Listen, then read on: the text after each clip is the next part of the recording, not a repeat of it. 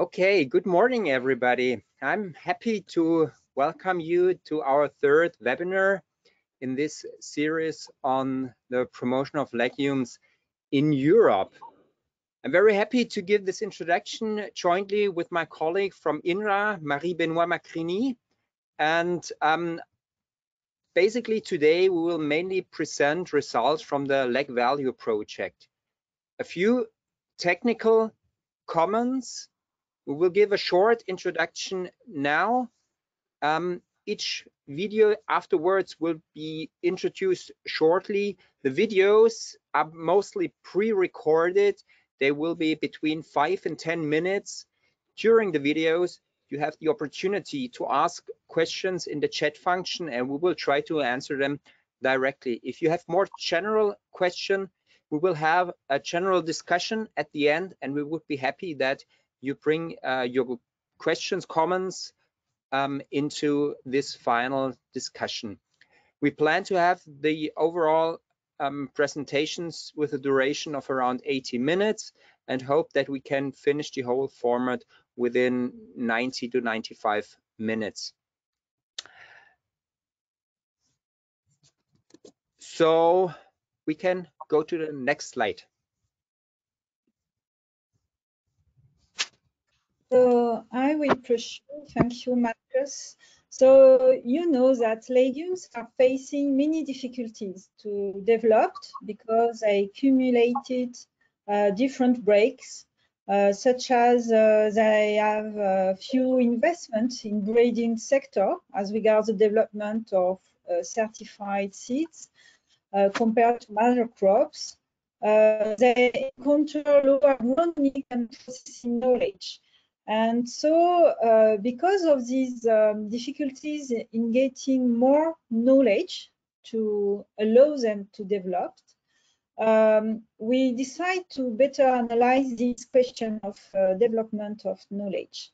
So technical knowledge, but also as regard information, as regard markets. So legume-related information is also weakly structured concerning markets as regard volumes and prices referring to various legume types, qualities, and end uses. And both this problem of technical knowledge and market knowledge is related to the diversity or to the heterogeneity of market structures and diverse niche markets.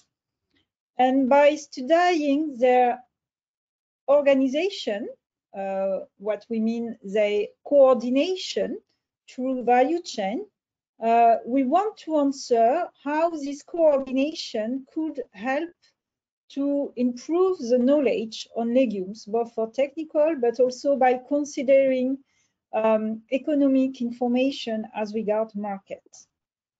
So on the next slide, we call the main objective and hypothesis. So we have two main hypotheses. Highly coordinated supply chains favor stronger long-term investments and thereby preconditioning legume cultivation, processing, and marketing. And during the presentation of this webinar, we will try to show you that effectively stronger coordination in value chain will allow better progress on legumes. There is also this question of market transparency as regard information and data on markets. More market transparency through increased market information will also facilitate supply chain coordination. So the two hypotheses are strongly related. So one of the main objectives of the Leg Value project was to analyze market transparency, how markets are organized, and how added value is created in value chain. So this webinar will sum up main results and will give the floor to various stakeholders that were implied in the Leg Value project. Their presentations will highlight important market developments that exist on legumes. It will present success stories on food, but also on feed outlets for specific value chain, summarize patterns on how to organize value chain, and those success stories could be a kind of lesson for other stakeholders that want to develop legume value chain by outlining how networks linking farmers to outlets could be reinforced. So we will start the webinar now. We will start the webinar by a first presentation of Marcus. So let's use the floor now, Marcus.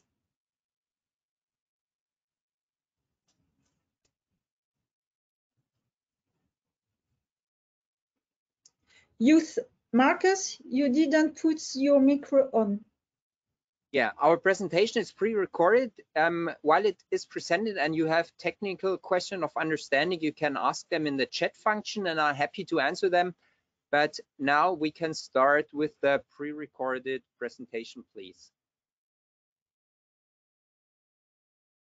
Good morning, everybody, and welcome to our presentation about possibilities to incentivize legumes through more transparent market information. My name is Mergenthaler. I work as a professor for agricultural market analysis and agricultural marketing at South Westphalia University of Applied Sciences in Germany. I've worked with Bruno Gezia in the Leg Value project. Bruno, can you also shortly introduce yourself, please? Yes, thanks. Good morning, everybody. I'm Bruno Gezia. I work as researcher in agricultural marketing at South Westphalia University of Applied Sciences in Soest in Germany. Before telling us something about this slide, can you remind us how important dry peas are in the EU? Yeah, of course. After soybeans, dry pea, also known as field peas, is the second most produced and consumed grain legumes in the EU. Numerically, the EU is self-sufficient in pea. Self-sufficiency reaches 120%. This graph presents the main trade flow of dry peas in the EU. So the number here are yearly average from the year 2014 to 2018. More interesting in this graph is the highlighting of the main player with their role on international market. So France, Lithuania are the largest producer and also the most exporter of peas in the EU at the moment. The main destination during this time period was India for food up to the year 2017. But due to the introduction of import taxes in India, this market was closed, and as a consequence, internal trade in the EU increased. So reduced export opportunity have had a negative impact on the production of some EU countries like Romania. At the same time, especially in 2018, a conjunctural demand of pea for feed in Spain was observed. So the main supplier here was Russia, Ukraine, and Romania. So can we conclude that there is a vibrant and flexible trade of field peas in the EU? Yeah, pea trades in the EU is indeed characterized by a fluctuated and unstable trade tonnage. Here we see that the trade of faba beans is mainly led by exporters to the Egyptian market for food. The main suppliers here for this period are UK, Lithuania, Latvia, and France. We can also see that Norway might be a potential market in the future. The main use of faba bean is fish feed in aquaculture there. I will add that the brush beetle is a major hindrance for the continuous development of faba beans market for food sector. This is a pest problem in faba beans that reduces the optical quality of faba beans?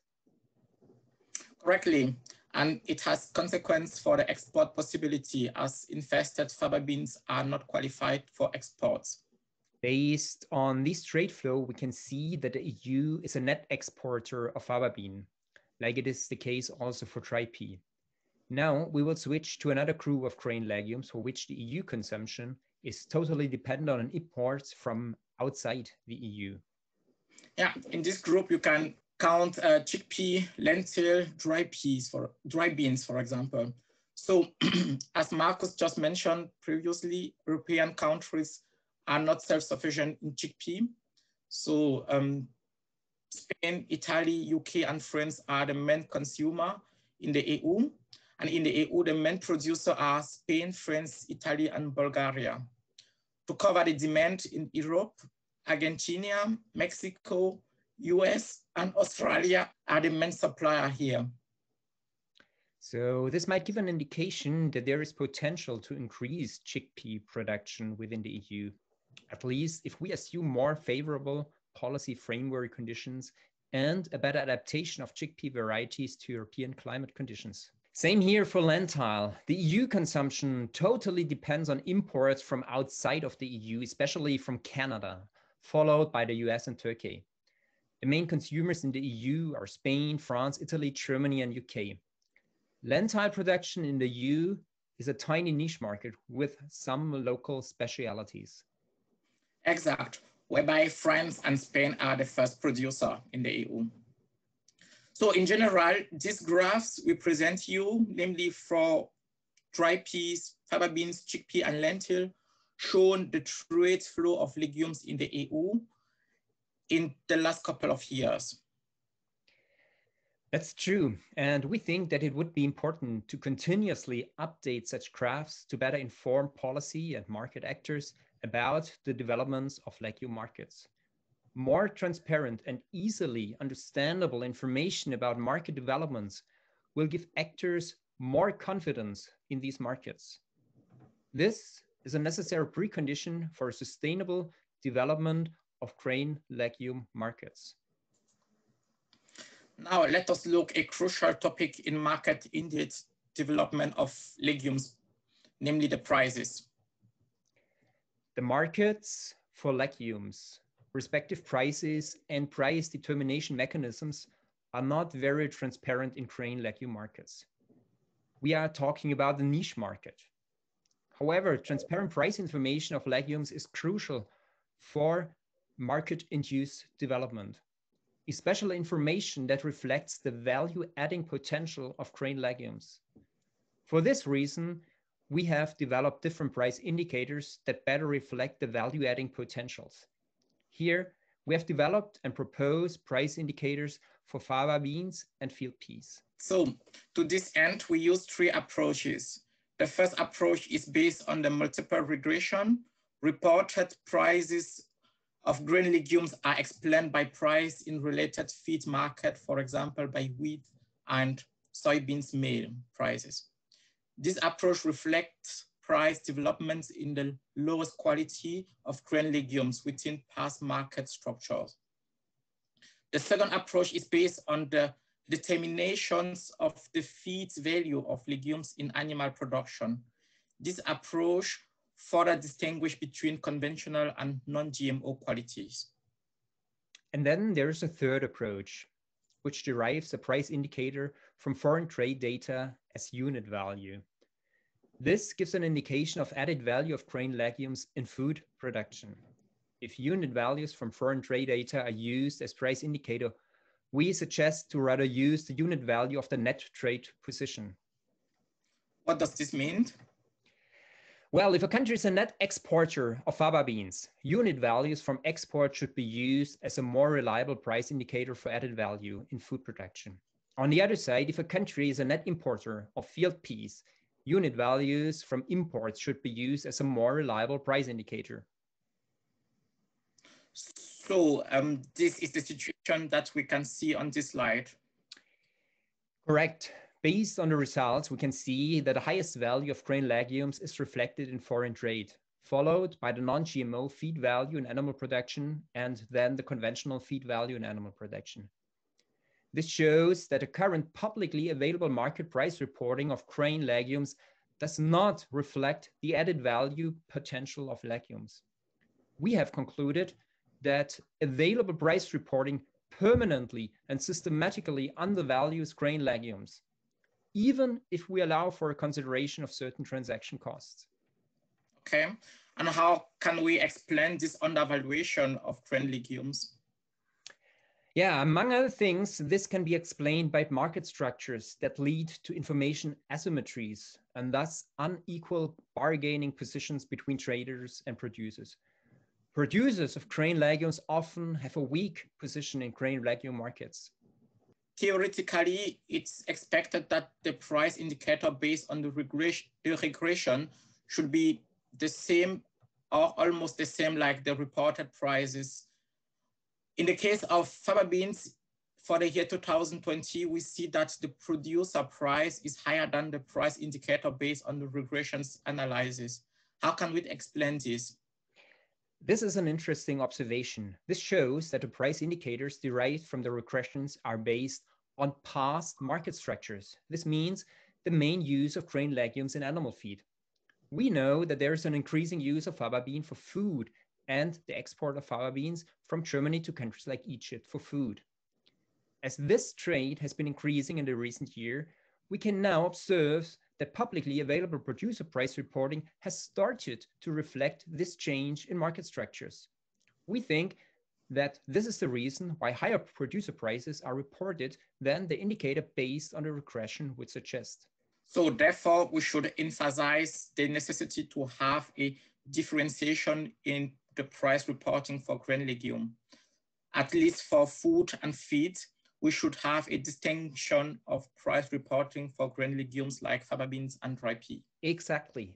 And we propose that the different approaches presented here can be a first step in this direction. What would be the best way to use these price indicators? Well, possibly in the beginning, the simultaneous use of the three indicators would help to identify an appropriate level of legume remuneration in line with their value-adding potential. The calculated price indicators would thus constitute a price band for price negotiations between two market players. The lower price indicators would therefore be used more as a reference by the purchasing side, and the higher price indicators would be used more by the selling side as a justification for price claims. Of course, specific conditions regarding quality, location, and time have to be accounted in addition. Okay, means by reducing information asymmetry in this way, the producing side could obtain better and more attractive prices for its legumes. Producer prices that better reflect the added value potentials of grain legumes. We hypothesize that such price incentives would advance the long-term supply of grain legumes and make them less dependent on direct financial support or policy intervention. Okay, thanks for this clear illustration, Marcos. Also, thank you, Bruno, for your contributions.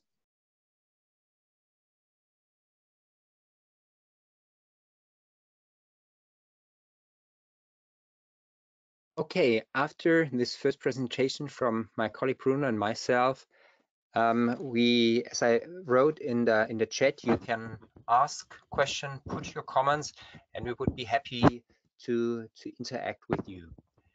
Now we will go on according to our program with the second presentation from Cindy Brown. She's from Global Pulse Confederation and will broaden our perspective on the global legume market. So please start with the second presentation.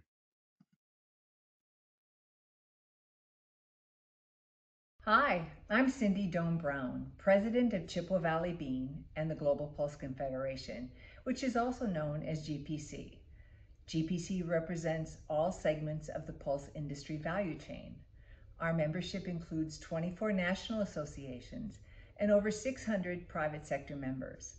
I want to thank the organizers from Leg Value and True Project for inviting me to be part of this very important webinar today. I'm going to talk to you about the import, export, and world supply of pulses, and also about the effect that COVID-19 has had on the global pulse supply chain. And finally, just a few words about the future of pulses.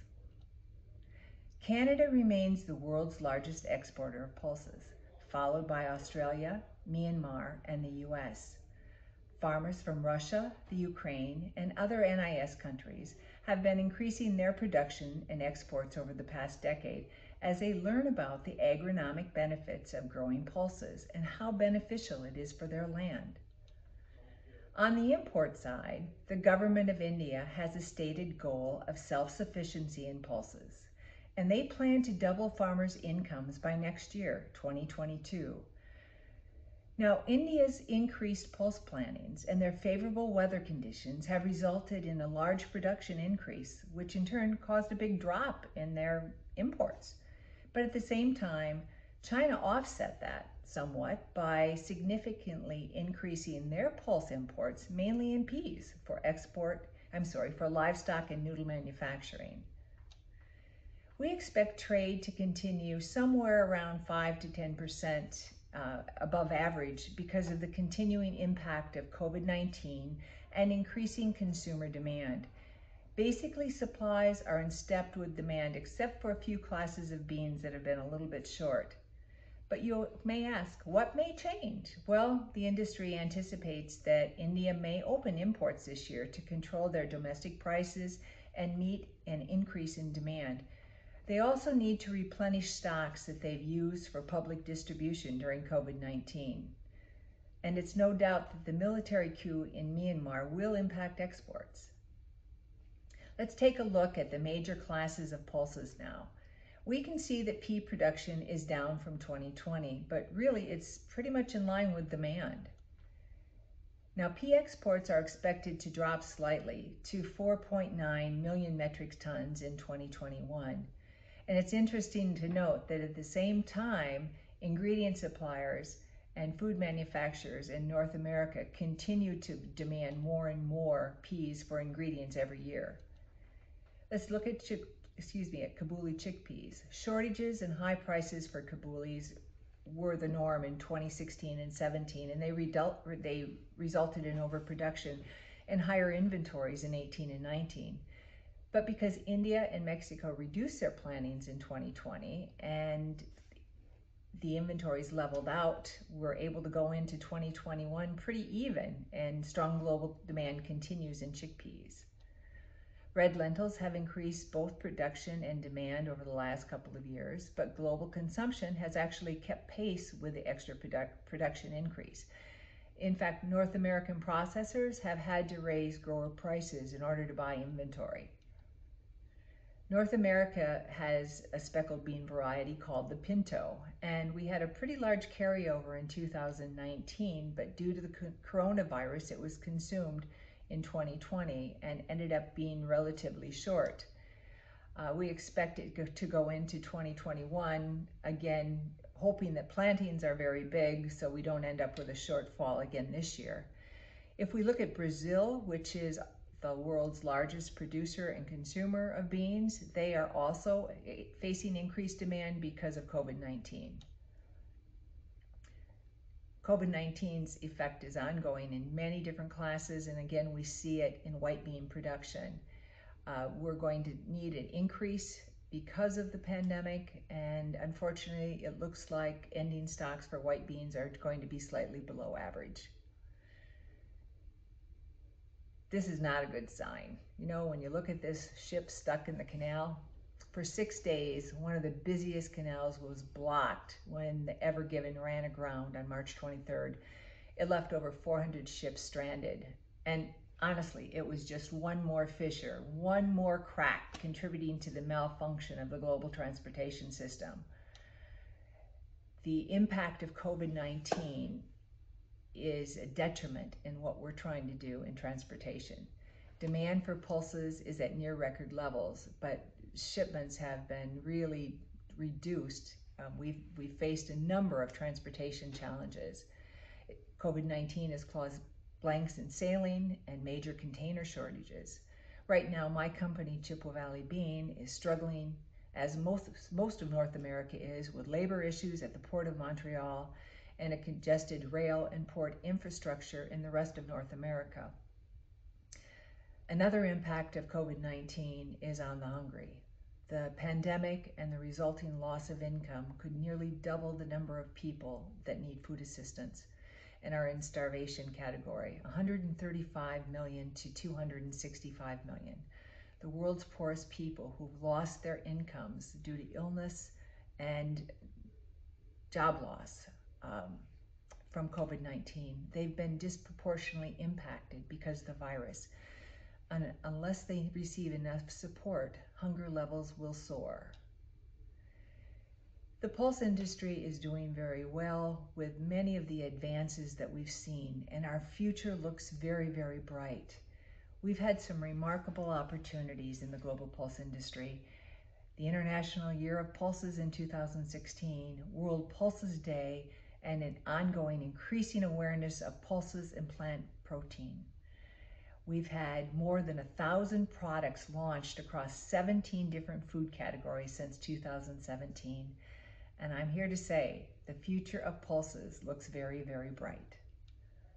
So thank you for your time today, and feel free to reach out to me with your questions.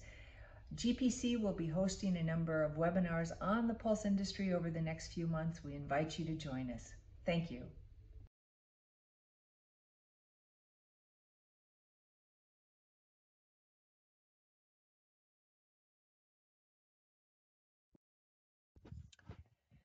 Thank you for this presentation, and I would like to repeat our offer that if you would like to comment or ask questions, please put them to the chat function.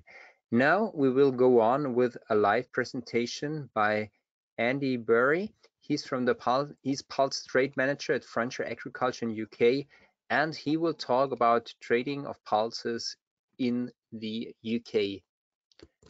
Andy, so the floor is yours now. Please go ahead.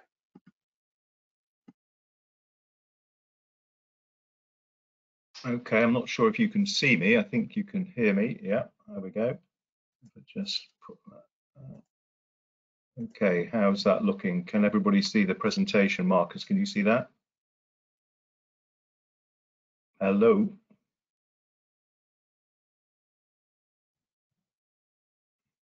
Yes, Andy, we can't see it.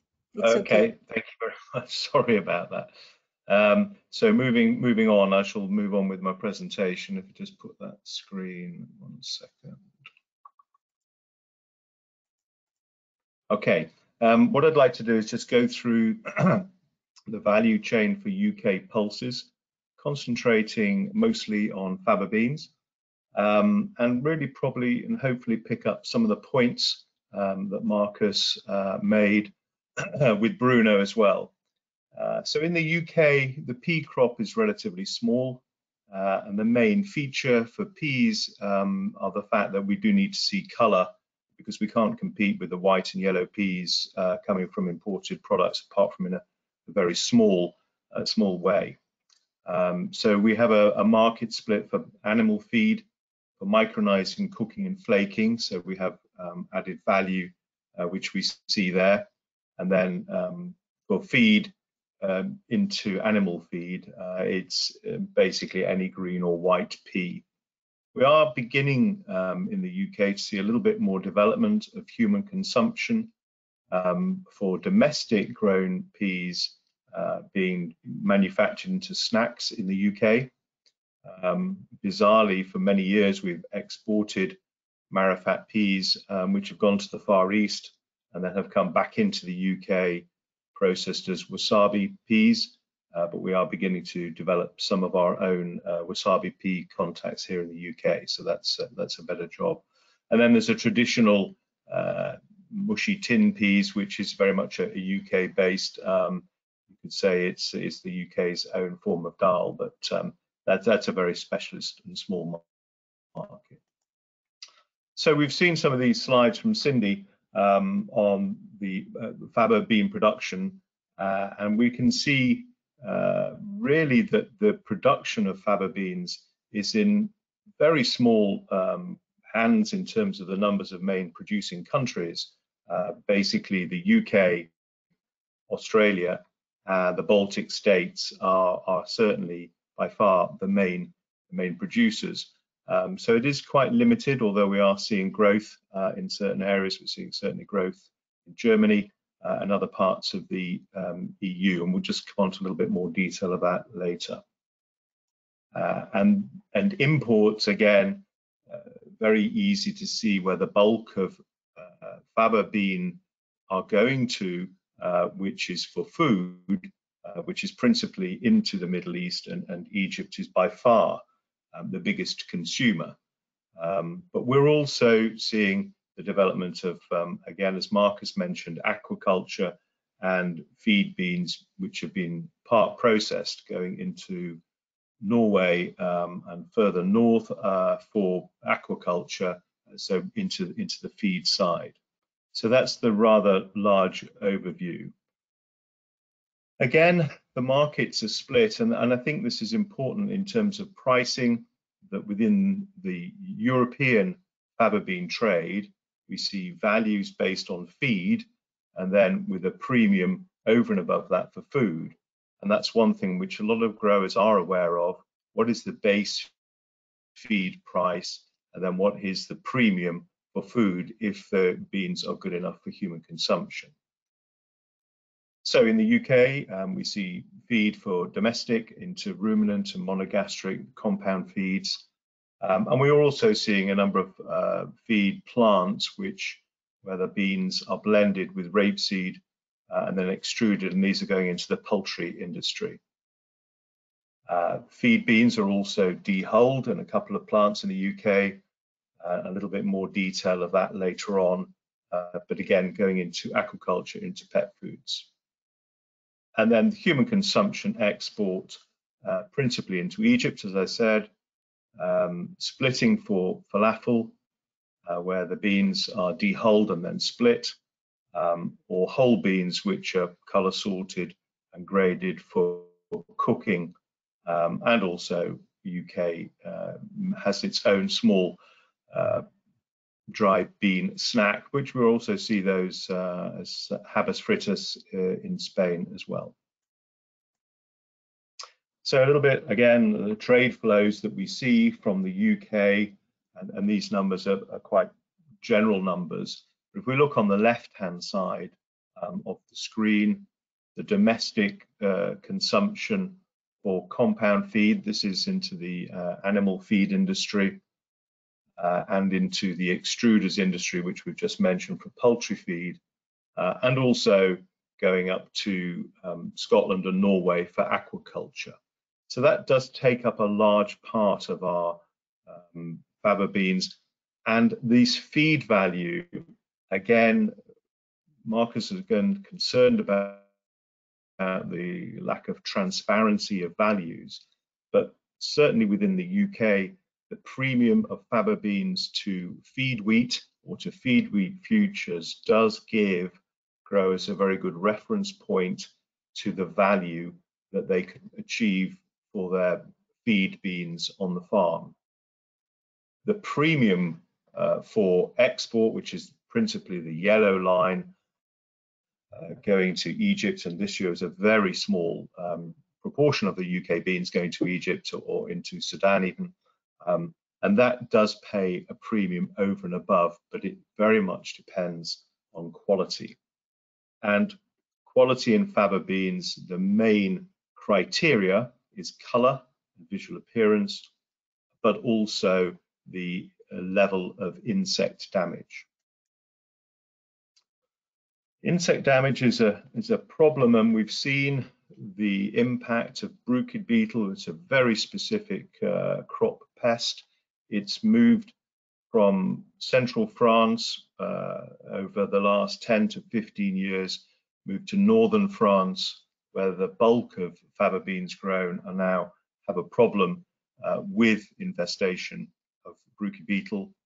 And the density of the map, as you can see, crop year 2010 and crop year 2015, the evidence of the bruchid beetle moving further north in the UK, and much more widespread when we get up to 2020, with the lighter colored plots at the bottom of the graph showing a very high level of insect damage, with less of a problem as we move further north.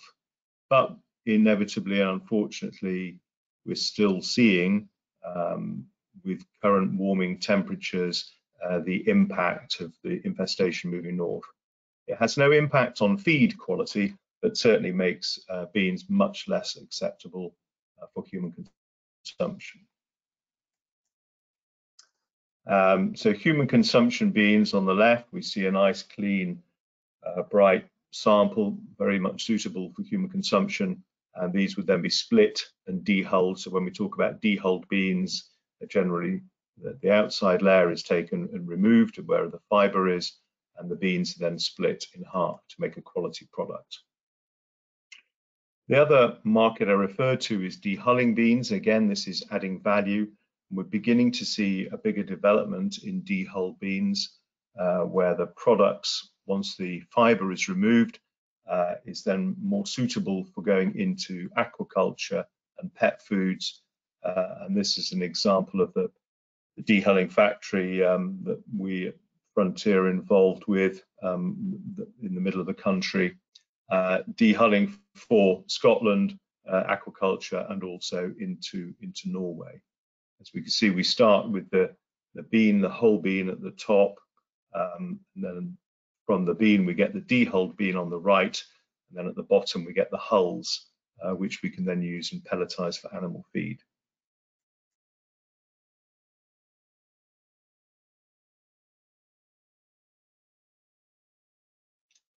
And these are principally going into aquaculture. Just a couple of shots here. This is a more traditional type of fish farm, and these two are up in Norway. We see these on the west coast of Scotland as well, and strong demand for using faba beans as a binder with relatively high protein, but the price needs to be price competitive with wheat. And just for the development, you can see that the size of these fish farms and the way in which they're feeding the fish is now in bulk vessels, transferring to either these inland lochs or fields. But there's now a further development in order for improving salmon health to deliver to these very large offshore farms, where the farms are tethered to the North Sea floor, and the feed is then delivered in bulk vessels from the feed mills in Scotland and Norway. So some big developments, and I think we will continue to see demand for faba beans in this direction. So from a summary point of view, certainly in the UK, we continue to see strong demand for both peas and beans, for both feed and food. And we're certainly seeing a large push from companies where they're looking to reduce the inclusion of soybean meal. And we know that with a lot of research work that faba beans can replace 100% soybean meal, but it's a cost, and it's also the availability of the product. So that's something which we need to overcome. And as I've just finished on, we're beginning to see more uses for dehulled faba beans, both for pet food and for aquaculture. And again, this is very much more to do with demand for alternative to soya. We have a number of plants in the UK using pea protein, but also now looking at faba bean protein in order to make meat-free alternatives for human food as well. So a healthy environment, a big and important crop in the UK, but with certainly some good, well-defined price mechanisms for farmers to follow in terms of linkage to wheat futures, for feed beans, and then another premium on top for human consumption. So I hope that explains some of what we're looking to do, and I will hand you back to Marcus.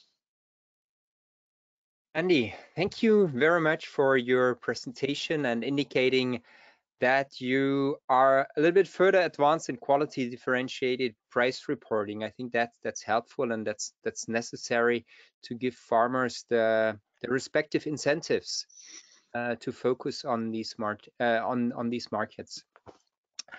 So now we will go on to look a little bit stronger into these organizational issues in value chains, how we actually can transfer the potential benefits at the farm level. And I'm looking forward very much to your presentation, Marie-Beniot, Magrini. Yeah. So I hand over to you. Yes, thank you, Marcus. So the previous presentation suggests that we need to reinforce the domestic production in Europe for our consumption, for the domestic consumption, but also to get export markets. And you know that we need to increase the competitive advantage of the legume production in Europe. And so the presentation, the talk I prepare now, will present main results concerning the positive effect of highly coordinated supply chain in order to favor learning on legume production. So Martin, you can start my presentation, and after the next one will be a stakeholders presentation to illustrate those results. Cette conférence va maintenant être enregistrée. Good morning, everyone. My name is Magrini. I'm scientist in innovation economics at INRAE, the French Research Institute on Agriculture, Food and Environment. It's my pleasure to present to you main insights about the subject of value chain organizations, and more specifically here, into how production contracts are used in legume value chains, and to consider the positive effects of those organizational arrangements for legume development. In particular, along with this presentation, I will focus on how production contracts increase long-term investment and knowledge sharing between stakeholders that are both essential conditions for the relaunch of legumes. This analysis is based on previous theoretical works and a large empirical analysis carried out within the Leg Value project. With the help of Celia Cholès, we pursued a postdoctorate in 2020 for the project. She is now pursuing another postdoctorate at Wageningen University in the Netherlands, also on the subject on value chain organization. First of all, I would like to remind you that previous works have demonstrated that legumes were, and still are, facing a strong locking situation, particularly in Europe. Our main conclusion is that legumes haven't benefited from sufficient investments in the past, making it hard to now compete with other major crops, such as wheat, for instance. This strong path dependency results in low cultivation and uses of legumes in Europe. Therefore, a particular problem recognized by most stakeholders is a clear knowledge gap related to this crop. Hence, the challenge is to foster organizational arrangements in value chains that could secure long-term investment in regards to both material and knowledge investment for legumes. But as the agricultural sector remains a lower intensive technological one, as opposed to other, few research development contracts or other classical contracts exist for fostering high investments. Therefore, we consider looking at the different ways in which contracts for exchanging goods, that is, production contracts, which could also be a lever for fostering such investment. In regards to organizational economics, those contracts are considered as an intermediate way for coordinating crop transactions between stakeholders. There is a more secure way than in spot markets to guarantee the qualities expected without being in a complete integration form when a single firm owns every production and processing step. So our main motivations were to understand the ways in which production contracts were used by the value chain stakeholders, and to see if there were differences between countries and crops. and what were the effects of the organizational arrangements on investment security concerning both material and knowledge development for fostering legume development. I believe that this analysis is important for developing sound agricultural policies. According to the ways farmers are involved in value chains, this can contribute or not to developing long-term and shared investments. The results I will now introduce are based on 10 legume value chains that were analyzed in 7 of the countries involved in the Leg Value project and presented on this slide. Last year, we addressed a survey to those stakeholders and conducted open-ended interviews. For each value chain, we questioned one main representative of the stakeholders involved in the value chain, a farmer, an intermediate organization, and a processor. Some of whom have accepted to speak during this webinar, and this will complete our presentation. So I would like to give a big thanks to you, to all the stakeholders who accepted to answer our study and on this strategic subject and participate in the webinar. So as you can see, some value chains deal with feed, but most deal with food. Some are based on organic production, while most of them on conventional production paradigm. And apart from the case of a pea value chain in UK, most of the case studies started crop production contract recently. So the diversity of the value chain we studied as regards species, outlet, and countries was an important element of this study, revealing how those characteristics had no particular influence on the organizational arrangement chosen and the way production contracts were used. So, concerning the main insights, as I have explained in my introduction, a production contract is an agreement on the price and on the production conditions or specific qualities that are expected by the buyer.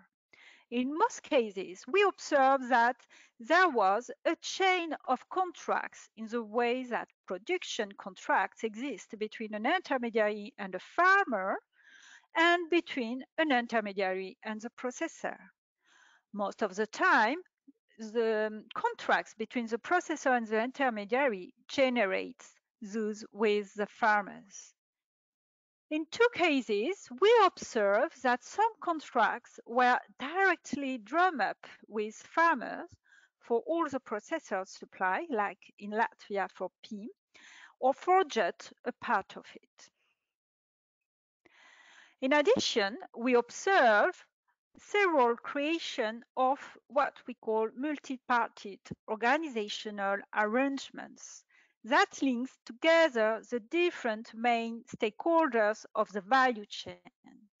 This is very important. It facilitates the bargaining process and the sharing of strategic information to improve the competitiveness in the value chain in regards to decision making on investment sizes or technical knowledge that needs to be solved, and many other problems that stakeholders face with young value chain.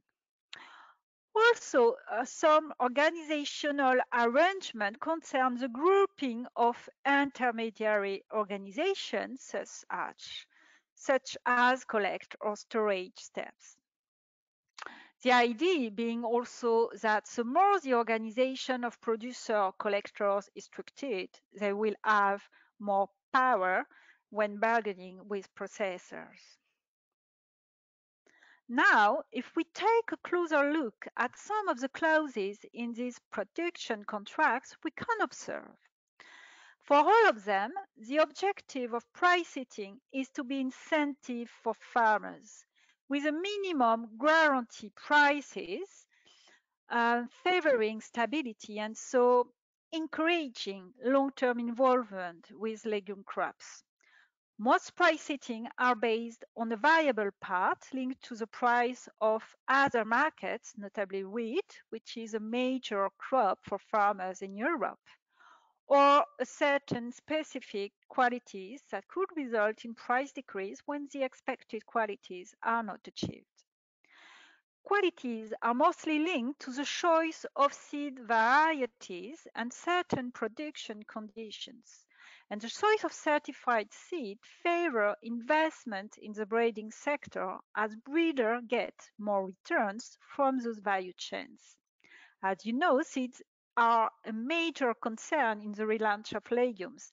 Many production contracts favor the use of certified seed, and this could be considered as an additional lever for investment in the legume sector. Those investments concern both material and knowledge. It is important to consider both. The theory of organizational arrangement in economics explains how contracts like these are first used for securing material investments which link to the transaction under study. But what we observe is that those material investments are not so specific in legume value chains. The reason being, as the stakeholder explained, that, for example, the factories that have been developed to process legumes can be readapted for other crops. And even though such a readjustment incurs extra costs, this extra investment is not considerable.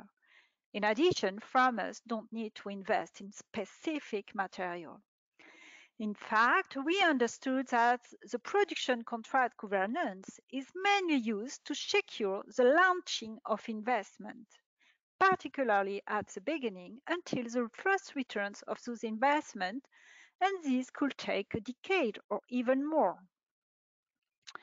While material investments were considered as not so highly specific with legumes, knowledge investment appeared more specific. Most stakeholders recognize that at the beginning of the value chain, there was a major knowledge gap on the legume crops that the value chain wanted to solve. It was therefore important to organize knowledge sharing and exchanging in order to reduce this knowledge gap. As the stakeholders consider this knowledge as highly specific, we consider that the production contract governance were a means to securing investments in knowledge that remain costly. And for economists, this is also linked to externality problems. For instance, those investments can be used in supporting specific advice for farmers. Hence, what was particularly interesting was to observe how the production contract governance favors knowledge sharing between stakeholders in the value chain. Those effects on knowledge did not receive much consideration in the past in regards to the theory of organizational economics. Therefore, our result provoked new consideration on the role of contracts on value chain development. First, the way in which such contracts are governed generates more social interaction, such as face-to-face interaction when negotiating contracts, or special events that bring the farmers of the value chain together, and all this contributes towards more knowledge sharing. Second, this knowledge sharing is also reinforced through the technical advice support developed by the value chain. And third, for most case studies, the stakeholders invest in organizing the collection of technical data for analysis in order to develop adapted advice for farmers. So, to conclude, we believed that highly coordinated value chain from agri-food firms up to farmers can speed up the agri-food transition we are aiming towards. The production contracts we studied clearly create more group commitments with specific investment in breeding, advice for farmers, and so forth, and also informal interactions for knowledge sharing. Hence, those highly coordinated supply chains favor more learning effects and therefore progress on legume crops cultivation that are beneficial for all stakeholders. We all know that learning takes time, and so this type of coordination on a long-term perspective is appropriate for legume development.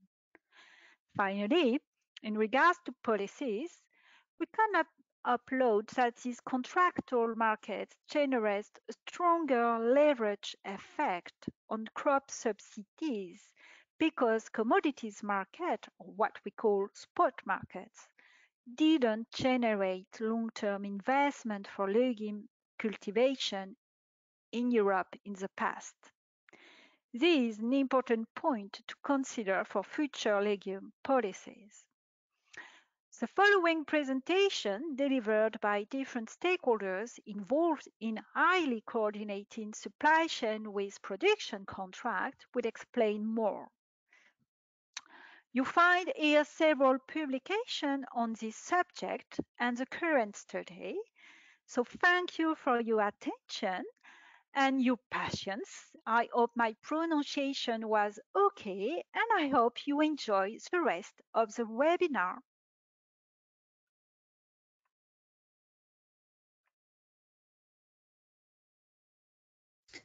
So the first talk to illustrate this presentation on value chain organization will be a presentation from Guillaume Chénaud from Valorex in France about the fababine value chain for premium feed.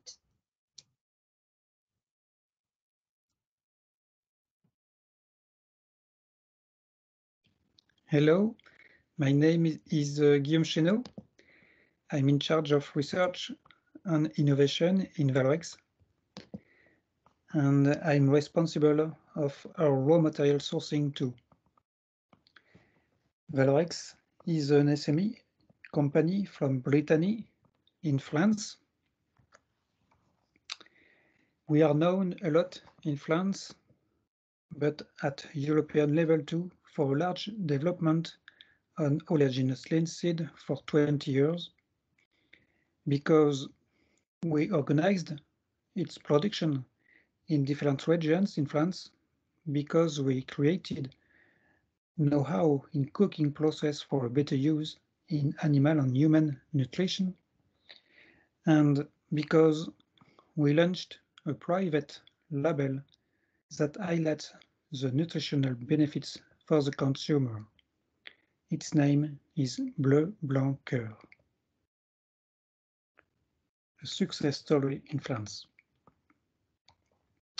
For 5 years, relying on our know-how and experiences, Valorex built a very big research and development program with INRAE, with the aim of reducing soybean imports and deforestation by introducing legumes into the soil to be cultivated by an adapted and patented cooking process, and by animal feed that use its rich protein seeds, highly digestible.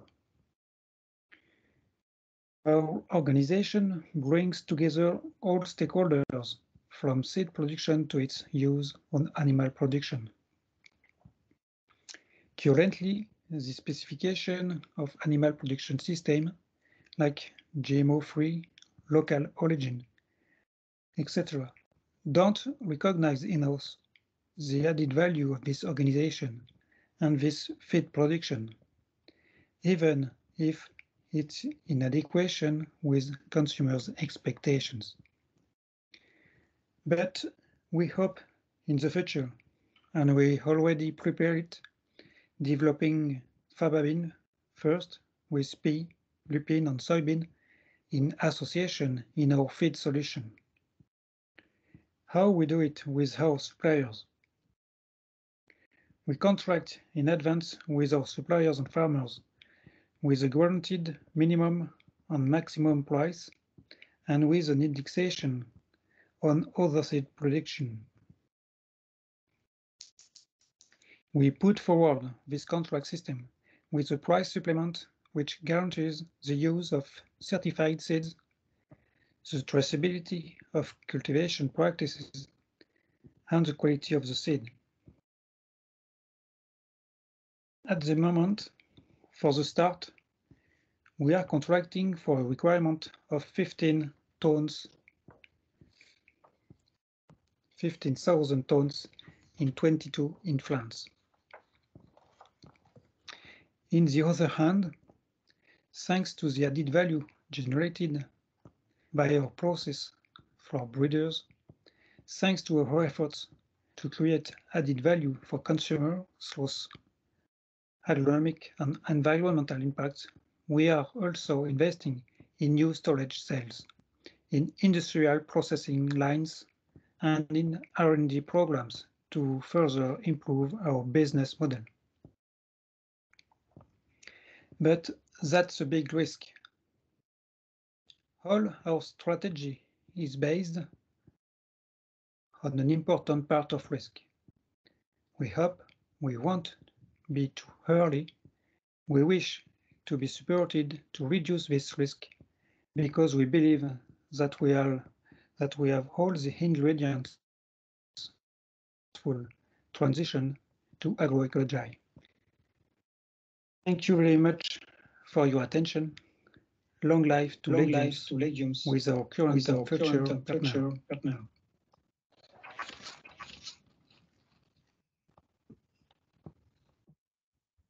So it was a first presentation from Valvex about premium feed and the development of FABABIN supply chain for Valorex is still based on the production contract to create incentives for farmers.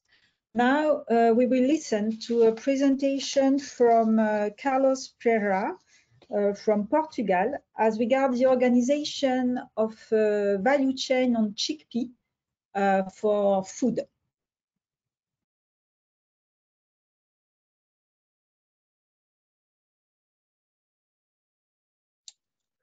Good morning, everyone. So my presentation is about the organization of a chickpea value chain in Portugal, and I represent the AECF Agroinovação.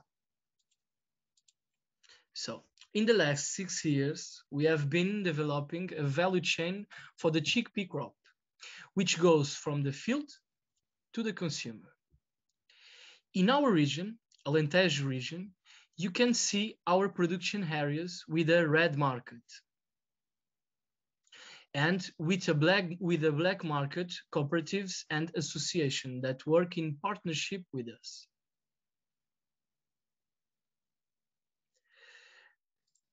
This slide shows a schematic overview of the chickpea value chain in Portugal.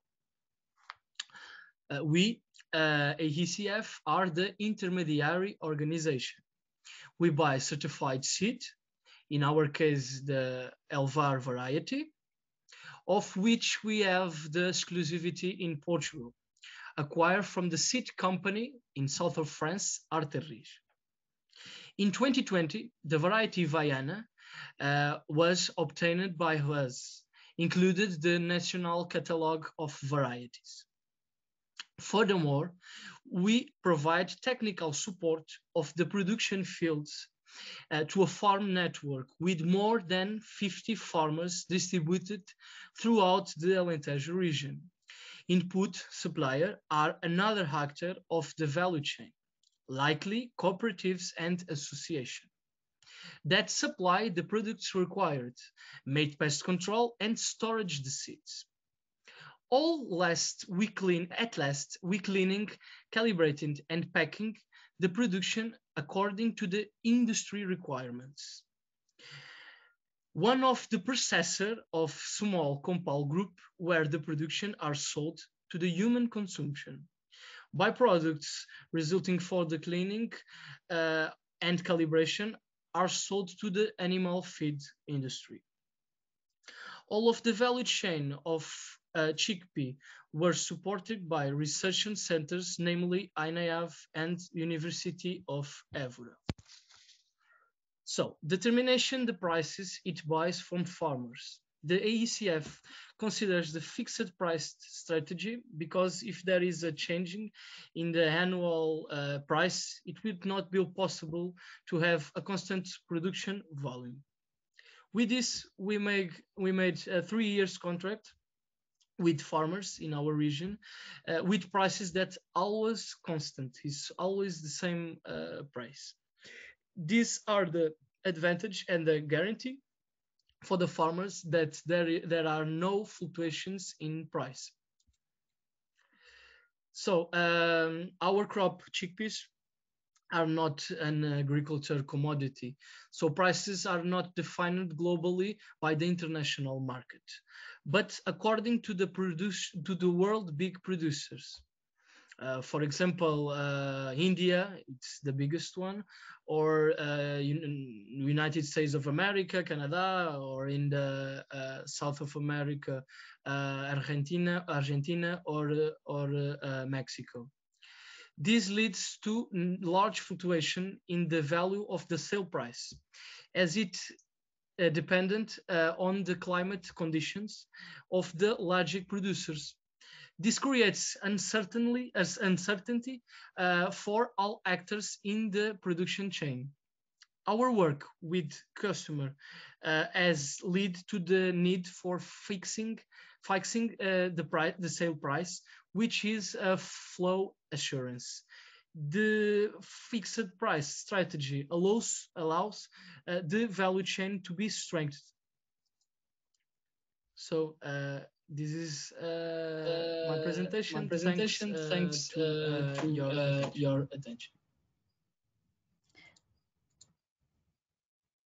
So it was a presentation on food. We will now have 2 other short presentations for a feed value chain and another one for food value chain. We alternate the supply chain to show you that the highly coordination of value chain is possible before food or before feed.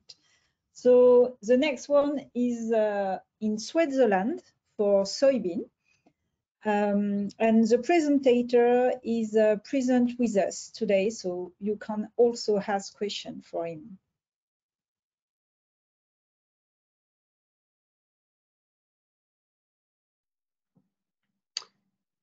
Hello everybody, my name is Nathan Schmid and I work for FIBL, the Swiss Research Center for Organic Agriculture in Switzerland. I will show you today my presentation about organic soybean value chain, and for that I will share my presentation.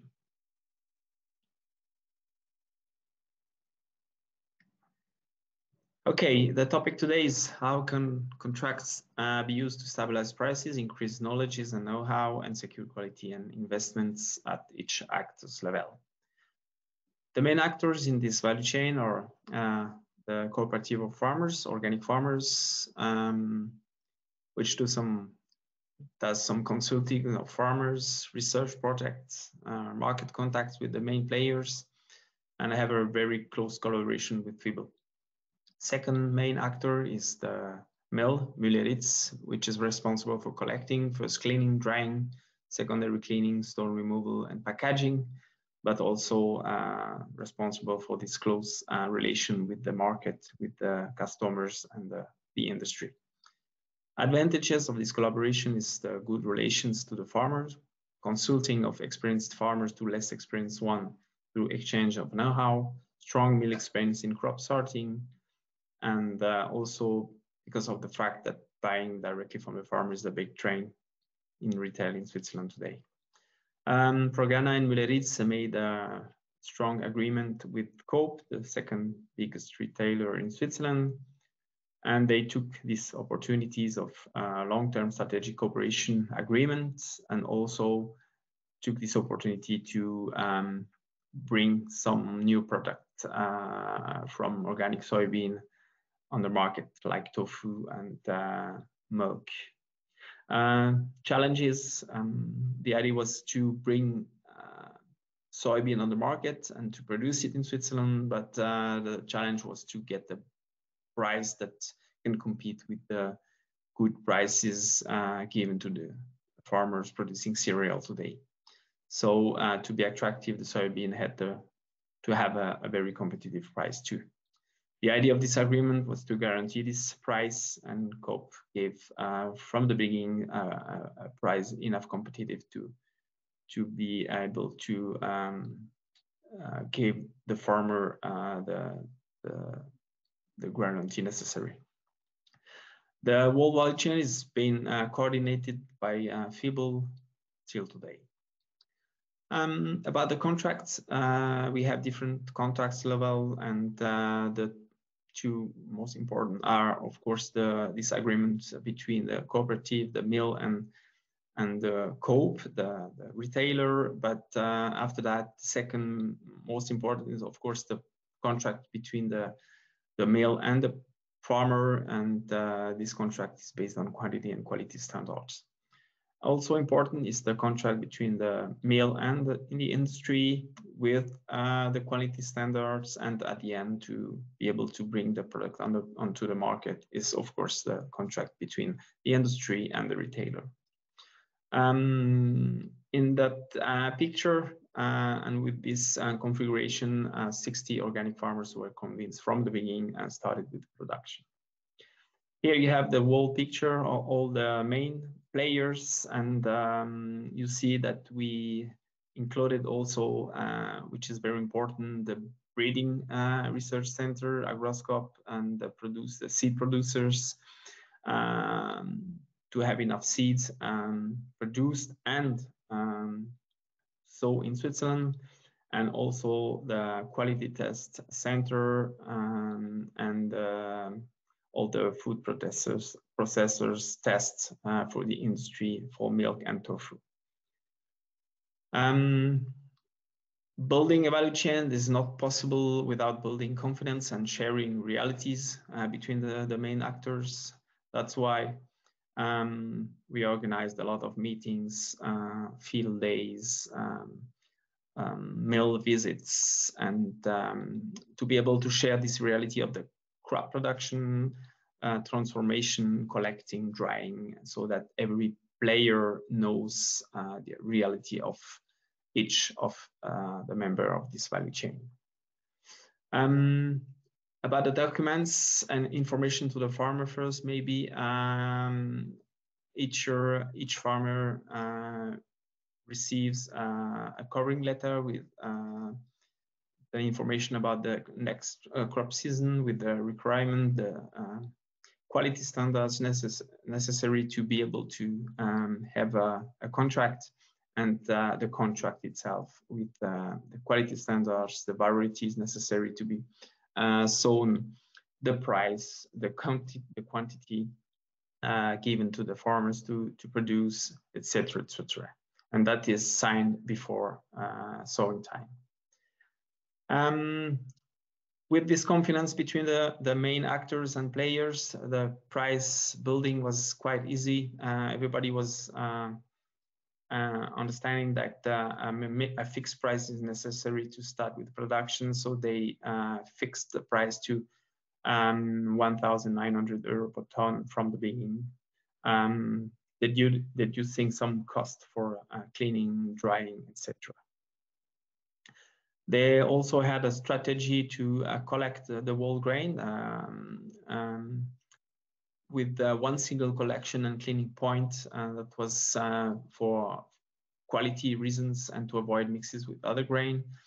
So no local grain collectors has been involved in this process. So soybean is delivered directly from the farmers to collecting center RITs, and the farmers that a bit far away from the mill, they are compensated for the transport. Quality criteria for organic food soybean are very, very important, and the most important ones are contamination with other crop, which can't exceed 3%, broken grain 4%, discolored grain maximum 5%. If these limits are exceeded, soybean for food is downgraded to feed quality for half of the price, or sorted with an optical sorting machine, but it gives an extra cost of 265 euro per ton, including transport. Here you can see a picture of how the soybean production is going now in Switzerland, and you can see that it started from very low quantities, and it's growing and growing every year with the confidence of the market and some new opportunities. Interesting is to see how the feed quality is growing too, and the last information from the different mills is that they made a call in for 2021 asking for more for 2,500 hectares needed, principally in feed quality for feed soybean and other legumes for feed production. And important decisions taken about 2 years ago from the farmers, the Swiss organic farmers, was to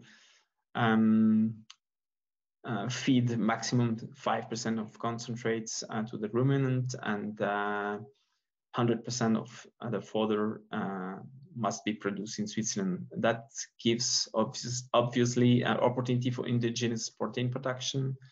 And we observe now a clear food and feed parallel strategy of legume production, and a very complementary parity market strategy, which means we produce first for food with high quality standards, and which the part that doesn't reach this quality goes to the feed quality, with an extra production of really for only for feed. So conclusions is that these agreements or contracts between the stakeholders allow the farmers to get involved with a new crop with price security. The farmers get a lot of experience to reach the required quality for food soybean. They invested in machines that allow them to grow other legumes like lupine and faba bean. They developed a new market for indigenous proteins for food. They are today confident to start growing feed protein for a low price.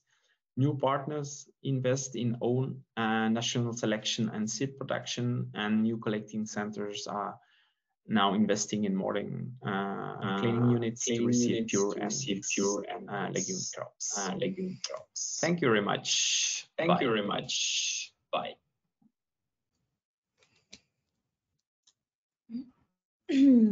So I would like to give a big thank to Nathaniel for this very detailed presentation that is a very good illustration on the way supply chain could be highly coordinated to generate positive effects, such as learning, security price for farmers, and so on, and to highlight also the complementarity market strategy between food and feed.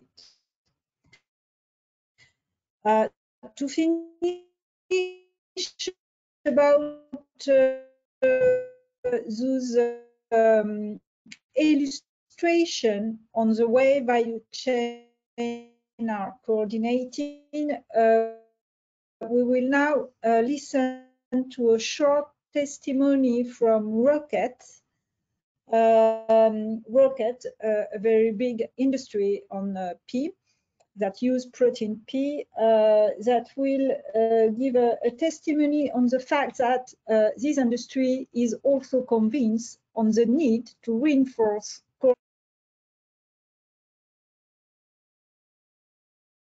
So Martin, okay. Good morning. Many thanks for giving me the opportunity to share with you today the pea value chain for peas protein bill by Rocket in France. For who doesn't know already, Rocket is a global leader in plant-based ingredients, is a pioneer of plant protein, and a leading provider of a pharmaceutical excipient. thanks to a constant drive innovation and a long-term vision, the Group Roquette is committed to improving the well-being for million people in the world. Roquette currently operates in over than 100 countries, has a turnover of around 3.7 billion euro and employs 8,670 people worldwide. Roquette is also a very important R&D department in Le Trem with more than 300 people involved. Roquette is one of the pioneers in the plant protein specialties for food, nutrients, and earth markets. With more than 40 years experience producing plant-based protein from wheat, corn, and with more than 15 years experience in pea processing in the plant in Vic-sur-Seine in France, with more than 70 patents for peas application and product.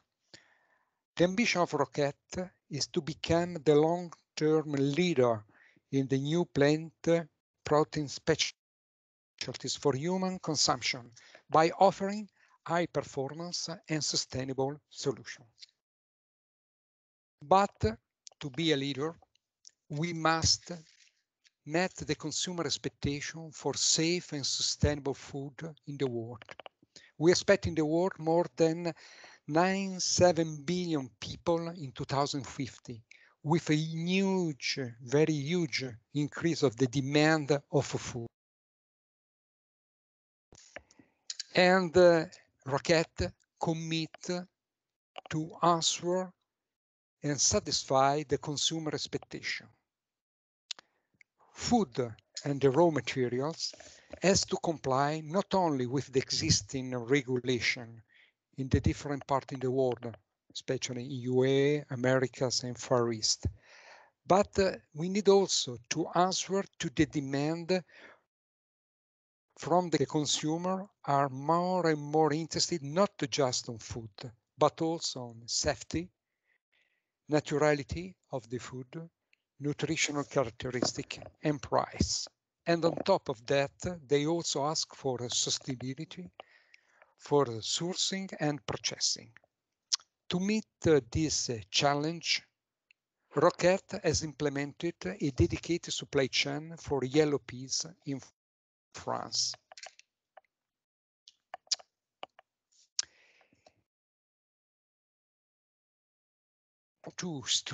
We develop our supply chain. These two streams are agronomy and logistics. Agronomy, we pay attention and we focus mainly on a strict implementation of the growing protocol for best growing practices. Agronomical, having the full traceability, as we used to say, from the farm to the fork. Then all along the logistic, we pay attention to the risk of cross-contamination, so we have also a very strict procedure for tracking crops from field to the silo. Obviously, the final validation of the process is made by the people from the quality of Roquette and also on the product that is delivered to the plant in Vic-sur-Seine. But implementing an efficient supply chain is not easy. It is not possible to do alone. But we built and we work to build a very strong relationship with farmers based on a fair trade. The first step has been to define best growing practices involving farmers and cooperatives in a practice work at first, but also including the seed breeder in order to identify the best suitable varieties to produce protein from peas. Roquette has also dedicated agronomist team to support directly farmers to implement the protocol for best growing practices. We create then a value chain for all the players of the new supply chain based on 3 pillars. Stability, giving the option for multi-year contract for the growers.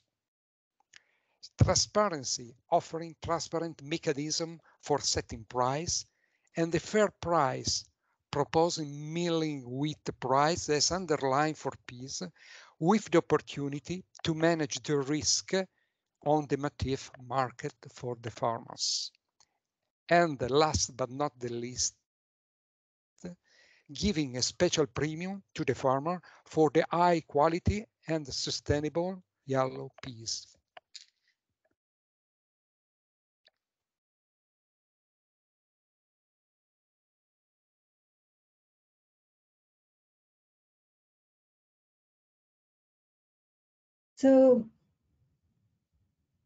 So I hope you enjoy those short presentation from different value chain about their organization. And now Marcus will introduce another presentation. Your micro, Marcus. Exactly. Coming from a global company, we now come to a small startup company, but in the same way, starting with developing an innovative supply chain. So now we are going to watch the presentation from Cecilia Antoni. She's the founder of Bonicat, a startup company based in Berlin. And I hope you will enjoy the presentation.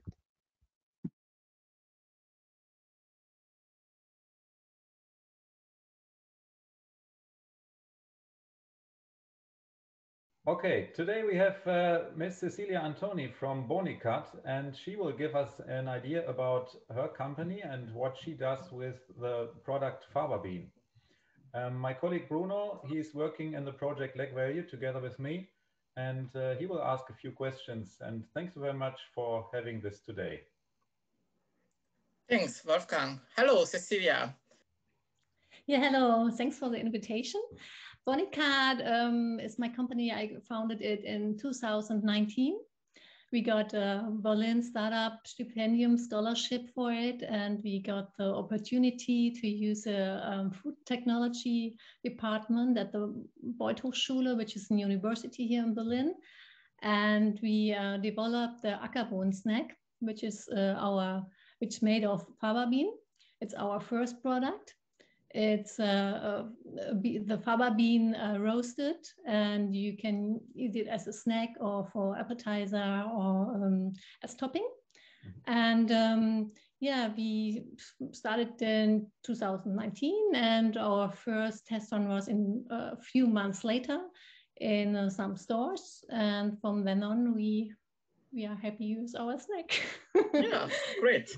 And maybe you can give us a short overview about the history of the company. What was your motivation to found it? Yeah, quite long a time ago, I started already experimenting with local beans in Germany at the time when nobody was really interested in beans and peas and lentils. And so I started a food blog in 2009 and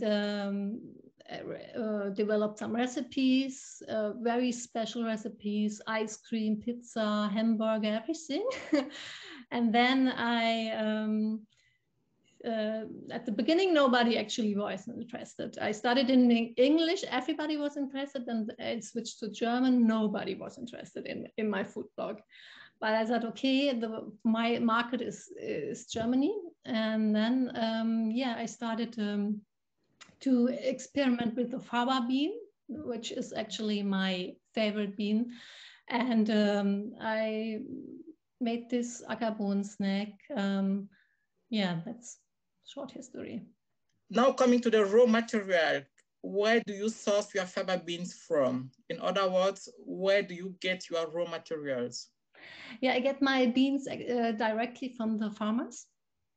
Usually I visit the farmers or they send me samples.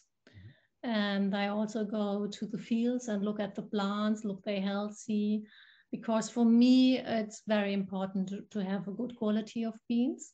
And therefore, I'm looking everywhere in Germany around which farmer has the best bean. Yeah. And about the quality, quantity, prices, and the deliverable modality, how are these parameters or criteria determined?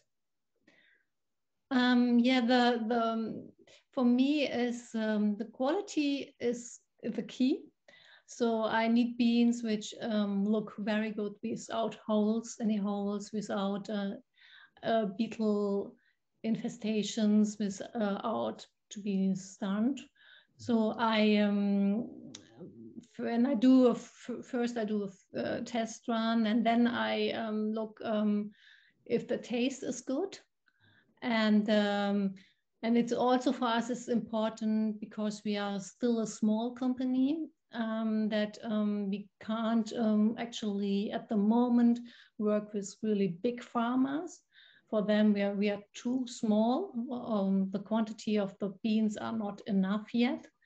But we pay our farmers a really good price.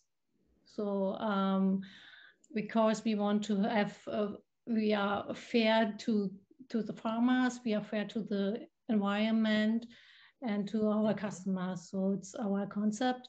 And therefore we are small, but we are, for some small farmers, we are a good match. Okay. And how does the farmer get into the business with Bonicat? I mean, at the beginning it was quite hard, but now farmers call me and ask me if I want their beans, and yeah, then I have usually a look at it, and then I decide if it's a match or not. Sometimes I have really nice looking beans, but they're too light, or there's something different I can't use for my production. So it's at the moment it's still, we are trying out a lot. So just for me to understand, you're just sourcing organic beans. There's no conventional beans. Yeah. You're just going for the organic. We use only organic ingredients. And that's our main thing. Yeah. Thank you. Now coming to the next point about, let us speak about your marketing or the marketing of your products.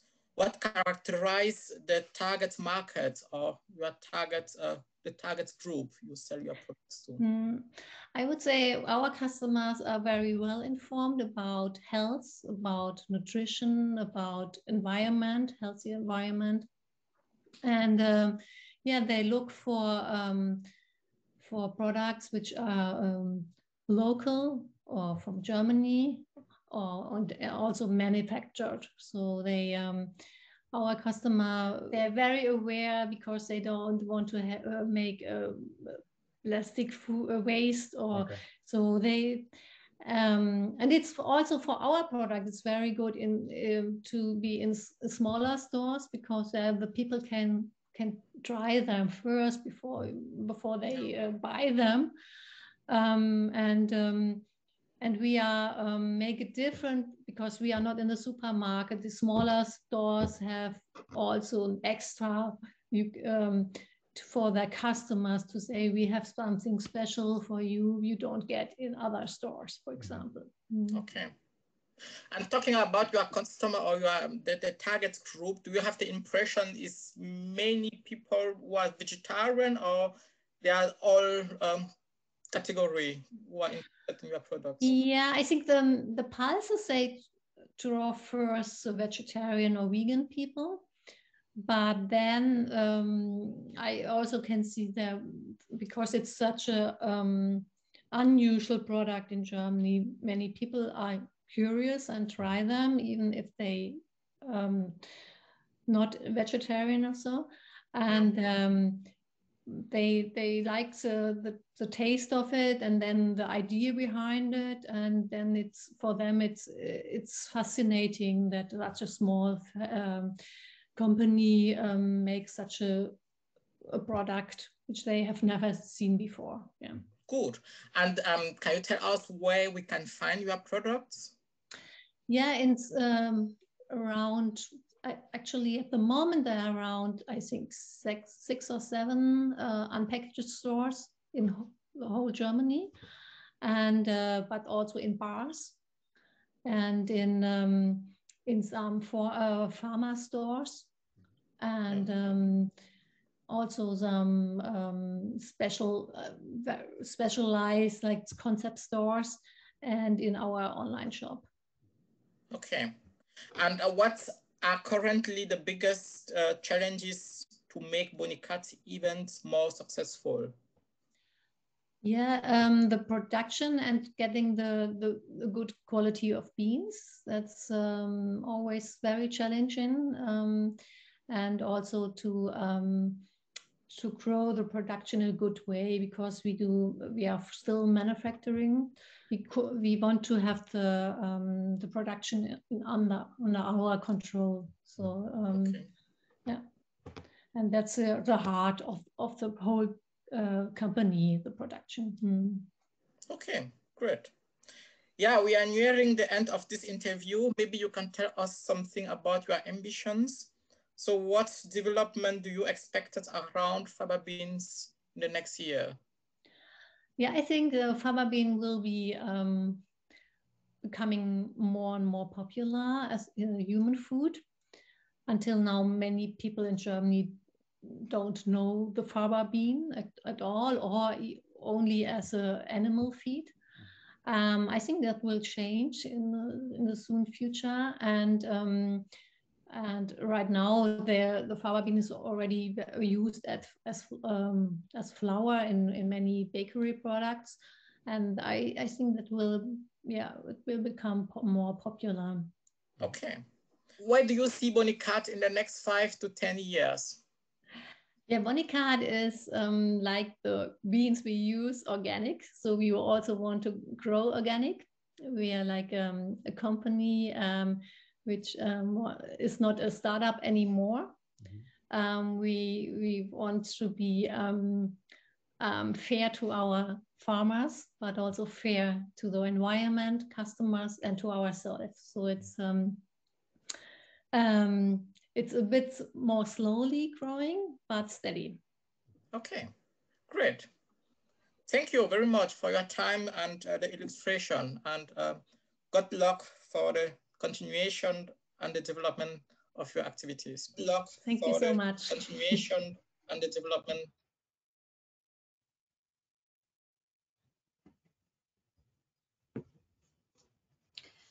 So now to finish this webinar, do not hesitate to put your comment or question. We have seen some of them. And now we have a last presentation from Terre Univia with Abdoulaye Traoré that will present some results as regard the analysis of the different qualities on legumes according to various markets. So it is an overview of qualities criteria that are checked in Europe. Hello everybody, welcome. Today we are going to talk about legume quality management. I'm Maëlle Simon from Terre Univia, which is the French interbranch association for oil and protein sectors. Hello everyone, I'm Abdoulaye Traoré, economic researcher at Terre Univia. Quality is an important topic for markets and value chain development.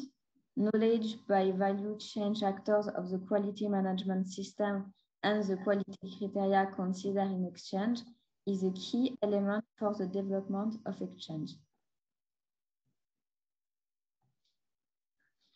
We begin this presentation by conceptual frameworks of safety and quality standards. Safety and quality standards are minimum requirements developed by a public authority to make food safe and clean. Private organizations intervene also in the development of quality standard by giving advice and make propositions to a public authority. Quality standards are defined to segregate products in similar category and describe them with consistent terminology that can be understood by market participants. Quality standard can refer to product quality like grain size or grain color, product safety, heavy metal or pesticide residue, product authenticity like official sign of quality. Quality standard can be developed by government or industry association. In such case that I qualified as de jure. De facto quality standards are standards developed by no organized structure and come from micro decision. Standard developed by public authority to make products safe are then implemented by dedicated services to make sure that the stakeholder comply with regulation and requirements. To verify that the regulation are fully respected by stakeholder and industry, public authority or the dedicated services make a certification, testing, inspection, or registration of requirements. In this report, we run two types of analysis. Firstly, an analysis of legume quality management system, which focuses on the EU, France, the US, Australia, and Canada. We describe the regulatory framework governing the definition and management of quality standards, the public and the private organization involved in quality management, the system defining, monitoring, and controlling quality. Secondly, we run an analysis on quality standard, which focuses on de facto and de jure legume quality standard. We compare for each legume species, field peas, faba bean, soybean, lentils, and chickpeas, the quality standard in force in 2 countries. Today, we present you some of the results of this report. Quality management in studied country in this report can be classified in 3 systems. We have a system 1 where we have France and European Union. The system 2 concerns Canada and United States, and the system 3 is represented by Australia. And there's 3 systems. We have some principles that are shared by all of these countries. Quality management is led by public authority with which draw regulation, guideline, and ensure enforcement. Food industry contribute to the quality management by giving advice and making proposition to public authority. In the system 1, the public authority are represented by European Commission which set up regulation that then are applied in member states. Private organizations intervene in this quality management, but we have not a legume industry association at EU level. In the system 2, public authority are represented by the Department of Agriculture and of Health, which outline standard, outline standard. The standard are then interpreted by local government to adapt them in local condition. Private organizations in system 2 are organized and intervene in national quality implementation.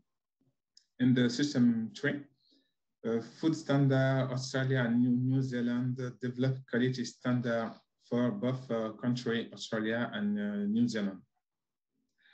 After this development, the state and territory in Australia set up a standard that are applied in each state and territory.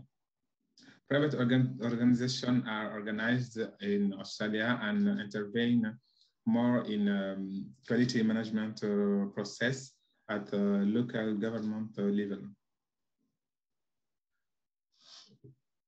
quality standards are approached in different systems, are approached differently in the different system. We have a grade system in Australia, Canada, and United States, and an addendum system in France. We have not an organized system at EU level.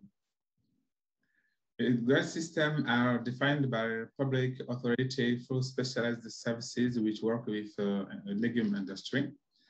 Survey data are collected by legume grower on voluntary basis and treated by public authorities and private organizations which are public authorization.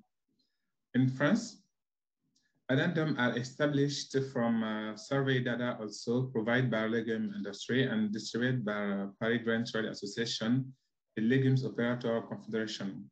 It defines the quality standard required for marketing of grain and the method of analysis of the different quality criteria.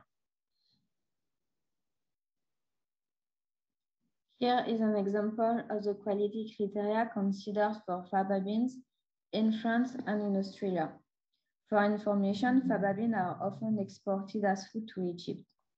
We see that the moisture content and the foreign material content are considered in both countries. Foreign material include dead insects in France, while there is a dedicated criteria in Australia. We see other quality criteria related to the grain visual quality, such as the content of broken and split grain in France, and the content of defective grain in Australia, which include broken and split grains.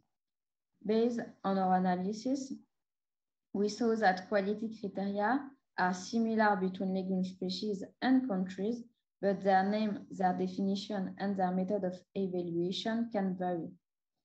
Quality criteria mainly refer to the moisture content, the grain load cleanliness, and the grain visual quality. But currently, the nutritional composition of the grain is not considered as a determining quality criteria. Thank you for your attention.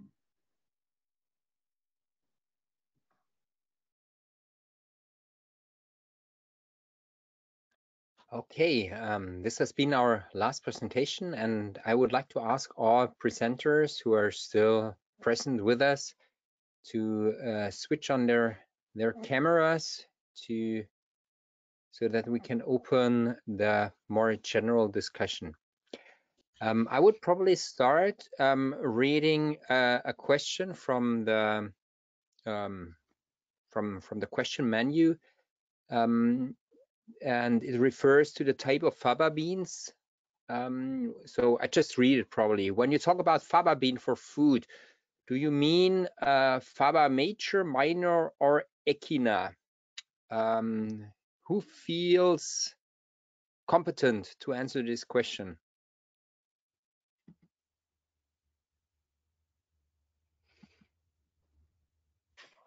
I think it's faba beans, faba minor, because the major is the big one for conserve mainly.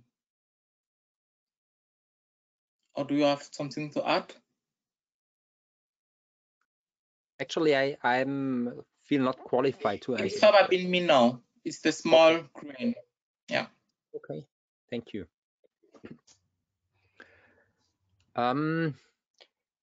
Nathaniel, I think you answered some of the questions already directly in the chat. I think that was helpful. So I would like to ask everybody who's with us, please write your question in the chat, or I'm not sure, question to the organizers, would be able also to the participants that switch off their phones and directly ask their questions into the forum. I think for me, it would be fine to directly bring your question here.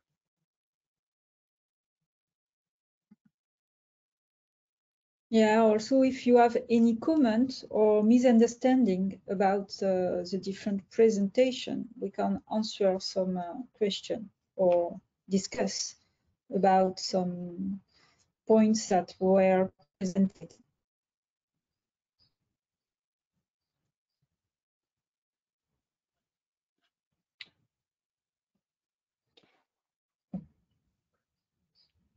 If not, I would ask a question to Nathaniel.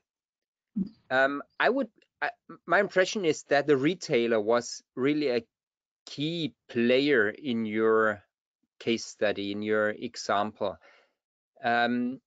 What motivated your retailer to start, initiate, or to take such a strong role in this supply chain, and in the end to guarantee really attractive prices?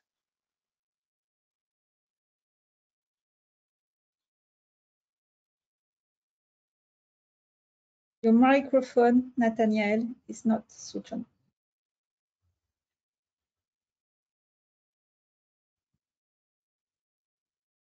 Okay.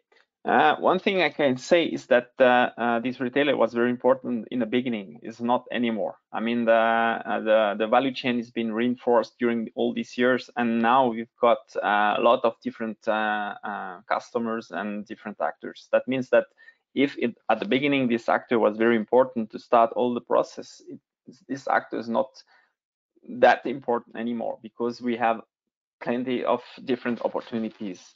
But what really was the interest of this retailer in the beginning is that historically this retailer has been working on the ecologic development of different kind of food, and it's one of the retailers in Switzerland that is financing a lot of research and development of different kind of production. And also as FIBL, we have a strong collaboration with this retailer. We've got financement to work on different improvement of organic process and production.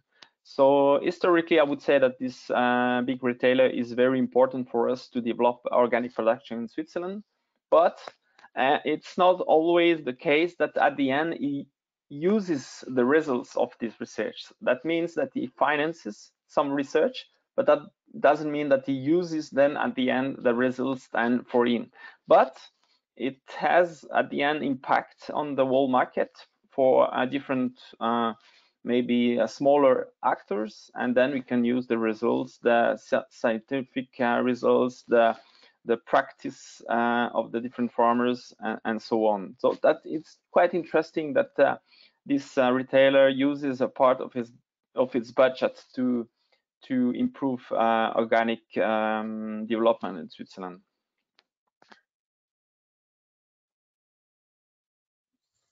For market reason, of course.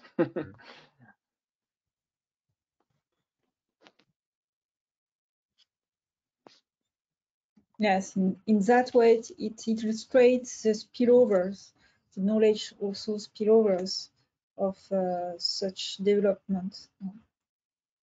Yes. Marie, I would be interesting. You mentioned at the end that there would be more leverage for policy to support legumes apart from subsidies. What kind of policy instruments would help to enable supply chains to establish more contract arrangements? Well, how can policy facilitate this process? I'm not sure there is specific policy to help stakeholders to meet together and to decide about contract, because it is a strategic decision for the stakeholders.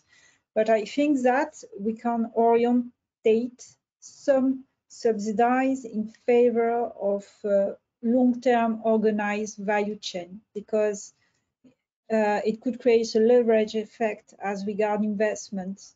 Because we know also that the private investments that are made through a highly coordinated value chain will create what we call spillovers, will create a diffusion of the knowledge developed by those stakeholders that invest in the value chain.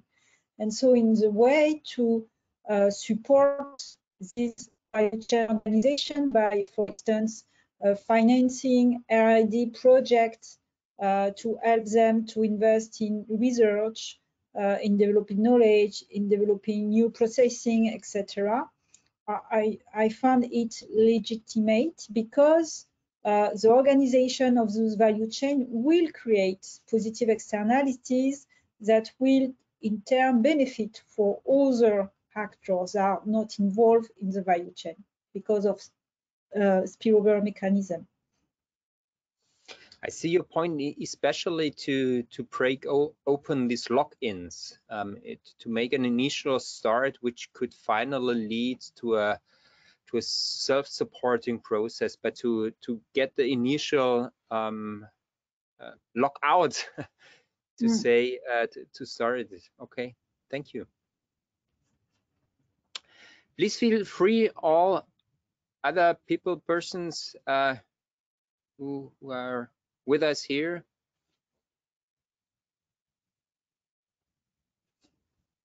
Otherwise, you have also the email address on most of the presentation, and you can also contact any presenter to have additional information.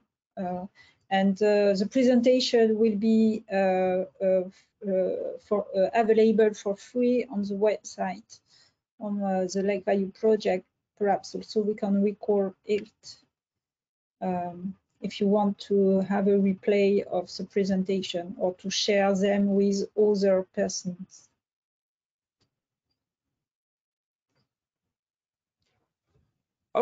Okay, perfect. Then we will probably close here, Marie. Okay, thanks everybody for your interest. And of course, we would like to invite you also to the next webinar, which is scheduled on, somebody can help me, webinar number 4, probably next week on Tuesday, I suppose, but I'm not sure. Please check our webpage. The series will go on, and we will have a few interesting webinars coming up within this series. So thank you very much again for your interest. Enjoy your day. All the best. See you next time. Stay healthy and well. Bye. Thank you. Bye. Thank you.